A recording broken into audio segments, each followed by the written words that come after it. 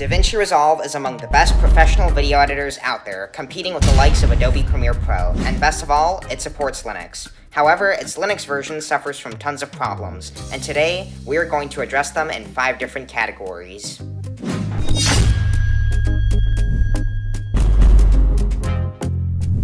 Those categories are the installation process, system requirements, codec support, UI and plugins, and the overall conclusion. Also, join the PenguinByte Discord community to be notified for announcements and uploads, ask all sorts of Linux-related questions, participate in polls and decisions like voting on what the next video will be, share your opinions and suggestions, and chat with me and the community.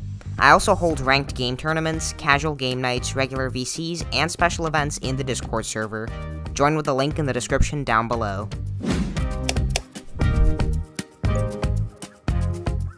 Starting off with the installation process, the installer itself is a .run file, which looks and functions similarly to an exe installer on Windows. Honestly, while I personally would prefer a Flatpak, the installer is perfectly fine. Moving on to the installation process as a whole, things get complicated. Let's take Fedora 42 as an example, since DaVinci Resolve is primarily intended for Fedora-based distros. Firstly, it's probably a good idea to install codecs from RPM Fusion using Fedora's guide. This can also be done graphically, as I demonstrated in my Ubuntu versus Fedora comparison. Now let's get into the rest. To download DaVinci Resolve, we'll first open Firefox. Then we'll go to blackmagicdesign.com/products/DaVinci Resolve. And then we will click Free Download Now under DaVinci Resolve 20. The platform we want to choose is of course Linux, and if you're getting Studio, then you'll want to choose this option, but we'll just go for this. And this form, you don't actually have to fill out anything here, you can just put gibberish, so I'll just put like a single letter for the required fields. You do need to put like an email address here, so you can just put like any random like email address that you could come up with, like x@example.com. Then just choose like a random state, and register and download. You don't actually have to click the download button because it'll automatically start downloading.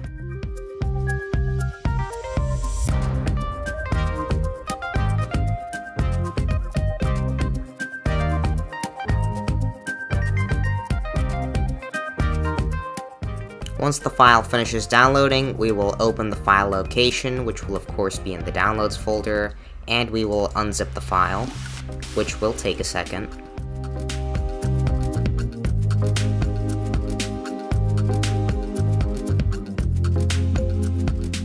Now that that's finished, firstly we can close the Firefox window, and secondly, now we want to enter the DaVinci Resolve folder, right-click, and click Open in Console. And this will open this file location in the terminal, so that we don't have to navigate there with CD. Now, we want to install libfuse2 and libcrypt1.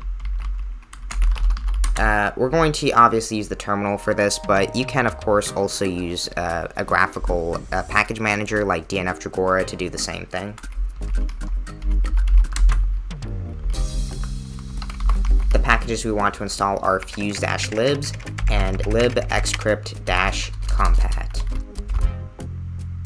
Now we click yes. Well, we type Y. And now that's completed. If you just run the .run file, firstly of course make sure it's executable,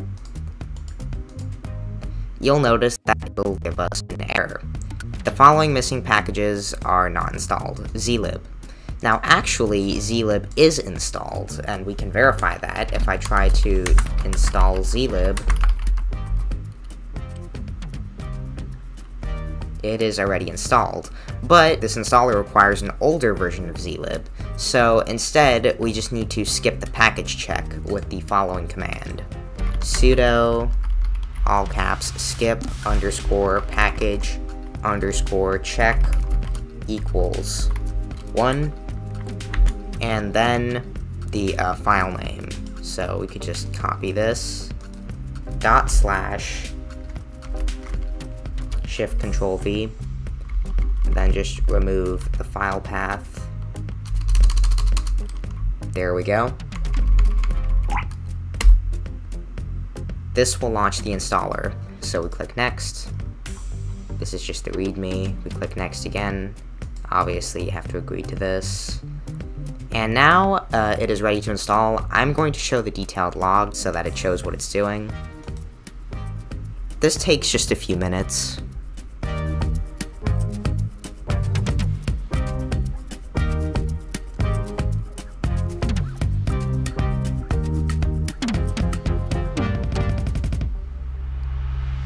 And as you can see, the installation has finished relatively quickly, and DaVinci Resolve, as well as some other BlackMagicDesign programs, are now installed on the system.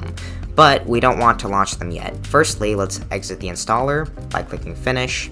We're going to change directory to /opt/resolve/libs. And now we're going to move some problematic libraries to a disabled libraries folder. Firstly, we have to sudo make directory disabled-libraries. Now that that's done, we want to move libglib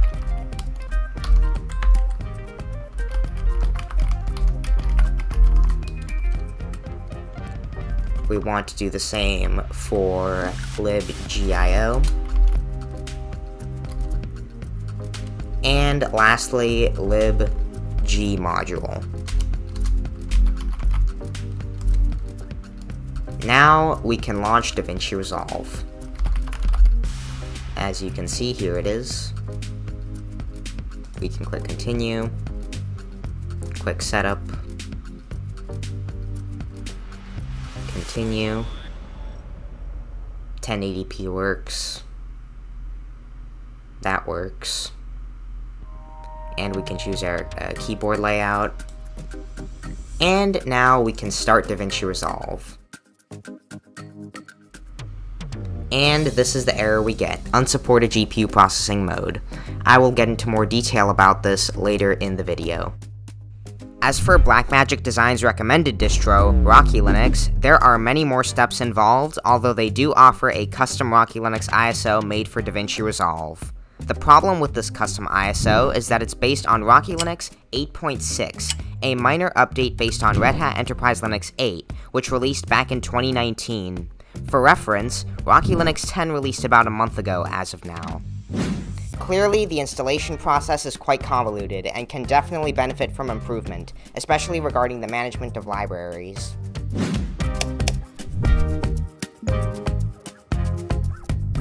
Moving on to system requirements, as we saw before, you may encounter a GPU error upon attempting to launch DaVinci Resolve. This is because a dedicated graphics card is required to launch Resolve, preferably an NVIDIA card. And you'll want to use NVIDIA's official proprietary or open source drivers, because Novu isn't supported.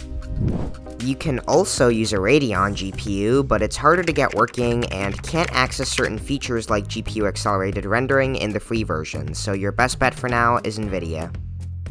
This is quite unfair to millions of iGPU users who can't access DaVinci Resolve's Linux version at all, while the Mac and Windows version support integrated graphics just fine. BlackMagicDesign needs to realize that Hollywood isn't the only one using Linux for video editing anymore.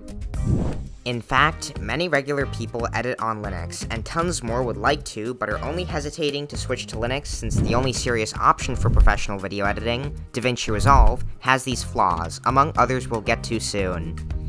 Other video editors on Linux, for example Kdenlive, support all kinds of integrated and dedicated graphics with no issues, so it's certainly possible for DaVinci Resolve to do the same.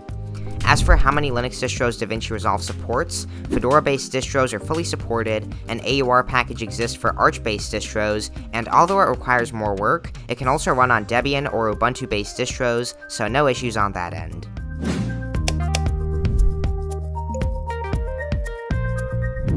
The free version of DaVinci Resolve for Linux doesn't support the widely used H.264 video codec and AAC audio codec.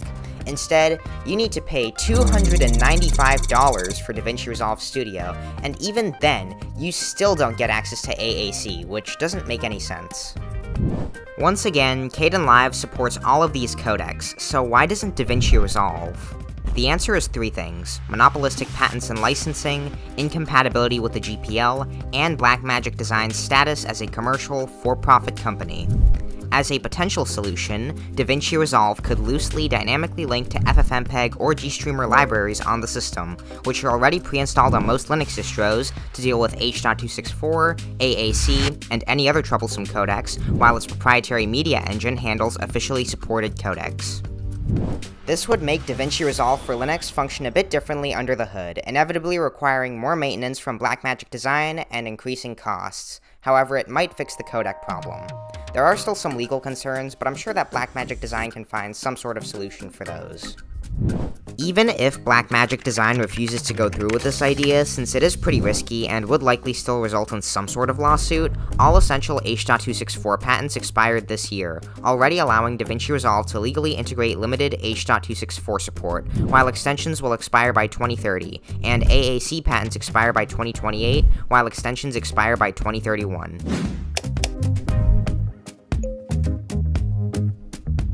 There really isn't too much about the user interface to talk about, besides the installer looking a little old, which is fine.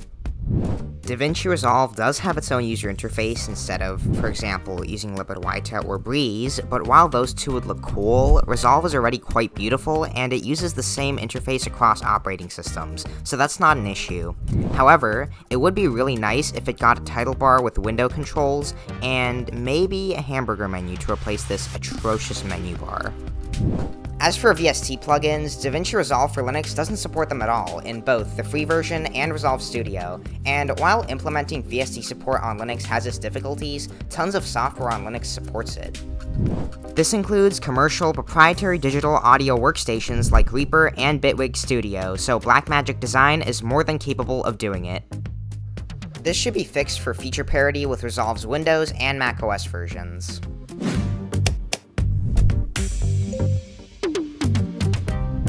Overall, the DaVinci Resolve situation on Linux right now is pretty dire, but with enough effort from BlackMagicDesign, it can be fixed. Patent expiration will also require some patience from the community, but we're almost there, and as I've previously mentioned, standard H.264 encoded video can already be supported. Not only that, but as Linux's popularity grows, so does its professional user base, and the attention it gets from app developers, including large corporations. Broader hardware support would be mutually beneficial since it would boost Linux market share and provide millions of people access to professional editing software while simultaneously growing DaVinci Resolve's user base. Sadly, until DaVinci Resolve on Linux improves, I will have to continue using Resolve on a MacBook Pro like I've been doing, but don't worry, editing is the only thing that I use macOS for, and I use Linux to do everything else. I once tried switching to DaVinci Resolve on Linux, but while I did eventually get it running after lots of setup, I ultimately returned to using it on macOS because I had too many files to encode, and the performance was horrible, partly due to the age of my HP Envy M7 and its NVIDIA GTX 940 MX GPU. Ultimately, the best solution to avoid future situations like this one is to resist VLA's proprietary codec monopoly of H.264, H.265, H.266, and AAC. We need to start switching to free and open source codecs and formats like AV1 encoded video, Opus audio, and FLAC for lossless audio files, and DaVinci Resolve needs to fully support these open standards to make that possible. The more efficient AV2 will also be arriving soon with superior compression, better streaming capabilities, and potentially some new features like support for video alpha channels. If you really like my work and want to support the channel, you can purchase a PenguinByte channel membership with 3 tiers. For $2.99 a month, the Little Penguin tier gives you a loyalty badge next to your name and exclusive emojis to use in the comments section, a shoutout at the end of each new video, access to exclusive channels and events in the PenguinByte Discord community, access to every new video a whole day before everyone else, and I will reply to your comments before others. A step up to the King Penguin tier gives you all the perks I just mentioned, along with exclusive members-only videos and polls for $6.99 a month. And finally, if you really love my content and want to support the channel as much as possible, the Emperor Penguin tier provides all perks of the other 2 tiers for $14.99 a month.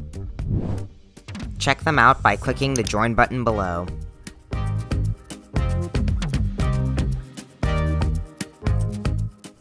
Subscribe if you like my content, and thank you for watching. See you next time.